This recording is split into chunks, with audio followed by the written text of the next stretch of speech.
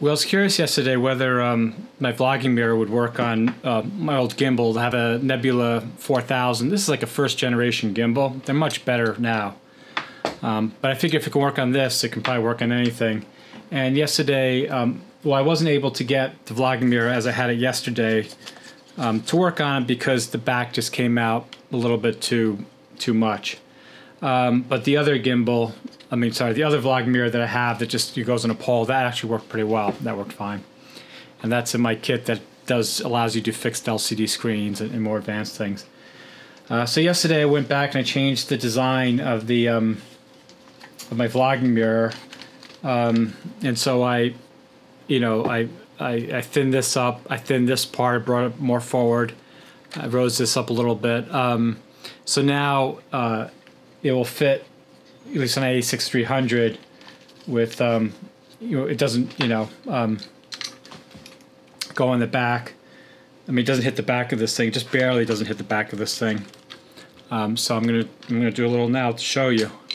So I'm now vlogging on the A6300 on the Nebula 4000 gimbal with my newly modified vlogging mirror, so it fits on the camera better with the gimbal, because the gimbal has a the back motor plate thing, so you can't really have something coming out far in the back of the camera. So it just barely fits. But I bet on other gimbals there'd be no issues whatsoever. Not that there's actually an issue here right now. So here you can see I can see myself. I can see the face detection box moving around. And now I'm going to, now I can look at the back of the camera. I'm going to move around, go to that teapot. Yeah, there we go. You can see the teapot. So I can see the screen both from the front and the back. I can move it around.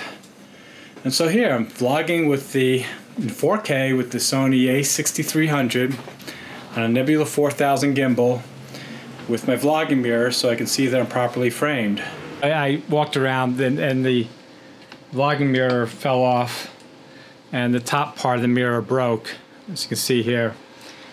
And this is I know who wants to hear all this stuff, but building these gadgets is just so complicated, so many issues. So for instance, I did this because I'm like, well, I cut out two pieces, just do one piece and a slide right on, and that is good, at the corners rounded, so you're not going to cut yourself. But I think if it fell, if it fell in this configuration where I have the mirror glued onto the wood, that it wouldn't have broken, because the wood, and you'll see, the wood will absorb the impact more, and these pieces won't break off as easily. So I should probably go back to this build method, even though it's slower. Whew. So anyway, the bottom line is that yes, the new version of the box version of the vlogging mirror will work on a gimbal. Again, it works on the Nebula 4000. I'm virtually certain it'll work on any other very well, because it's very light, and that's the whole thing in gimbals is the weight. And once you cinch it up, it doesn't move. That's the other thing. You don't want things moving on your camera. And I think it's very hard to rig up an HDMI monitor on a gimbal. So this is a great solution, alternative to using a HDMI monitor if you want to see yourself while you're filming on the gimbal. Okay, some final thoughts. So where am I? So when I thinned the box version of the vlogging mirror to fit on the A6300 on the Nebula 4000 gimbal, it worked very well. It fit, but the problem is that the mirror fell off. So let's go back to an early design. But anyway, this version works fine. Then I went and I checked how it worked on the Sony A7, because I think many people that would use this vlogging mirror would have both cameras. They might start out with an A6300, 6000, 6500, whatever. They're going to want to use multiple Sony cameras. And the problem with this is because the back is squished up a little bit for the narrower A6300 line, it actually, you can't see the bottom now of the A7. So this vlogging mirror works great for that, but you really want the one that goes deeper for the A7 if you're not going to put it on a gimbal. So what do? Do you create do I create 5 project products on Amazon. You know, one for the A7, one for the A6300. You know, one that you might just like this design better and works on, you know, C100 or something.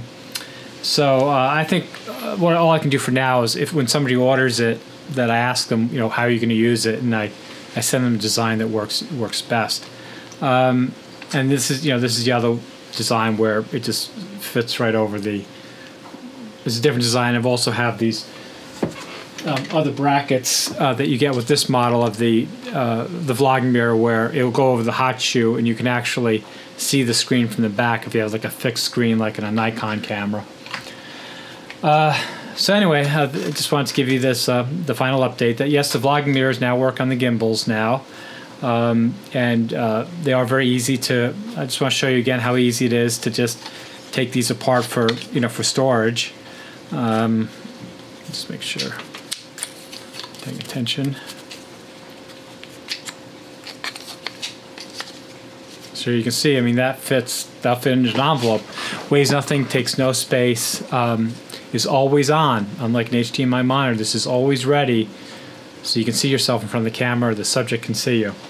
Again, you can get any of my gadgets on Amazon, and thanks for watching.